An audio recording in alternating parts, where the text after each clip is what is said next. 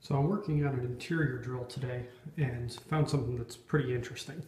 It's something that happens on older houses usually, and not an interior wall. This building was built in the 50s, so it's kind of late to have this.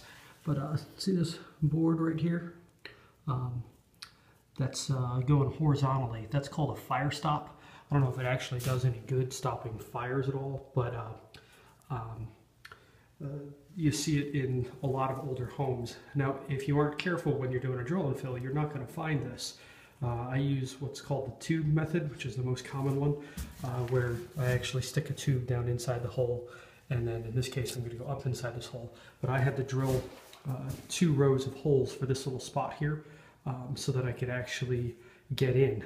And so anyway, it just kind of gives you one extra little complexity in drill and fill work in wall insulation.